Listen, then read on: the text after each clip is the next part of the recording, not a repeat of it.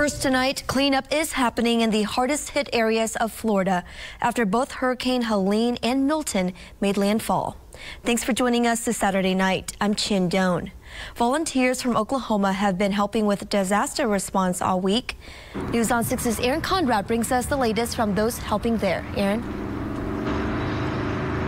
Well, Chin, every time a storm hits here in Oklahoma, we talk about the Oklahoma standard, but that doesn't end at the state border. We have teams from all across our state headed down to Florida, helping with just about anything you could think of.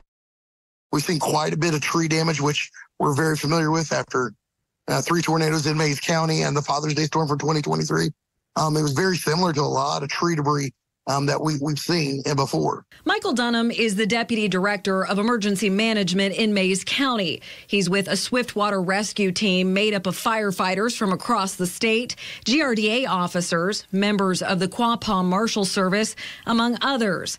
They've been staged in Polk County, Florida until today. And so now they've moved us to Tampa. Tampa is a big base camp. I mean, there's probably, I'd probably say no less than probably close to 500 responders that are on site here. Dunham's team is just one of many from Oklahoma. This photo from OG&E shows linemen there working to restore power in Sarasota. More than 100 line crews were sent from our state to help. A task force made up of emergency managers, Oklahoma Highway Patrol, and other first responders pictured here has been in Tallahassee, staging for incident management. OHP Lieutenant A.K. Williams spoke with us over the phone today as his team headed back to Oklahoma. We wanted to be able to help.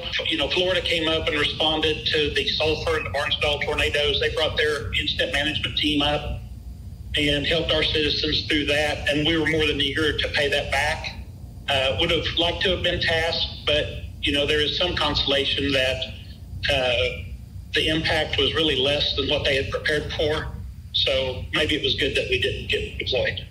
As for Dunham and his team, they aren't sure how much longer they'll be needed. I know quite a few of us are missing our wives and kids and our puppy dogs, but we all want to eventually get home, but we know what we signed up for, so we're going to give them the best 10 days we got if they need us to, and if not, we'll come home and enjoy ourselves.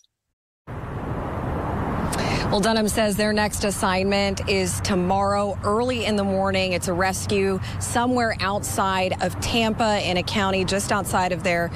They say that the biggest challenges that Florida is facing right now is getting power back on and getting fuel to gas stations. Live in Tulsa, Aaron Conrad, Oklahoma's own News on 6.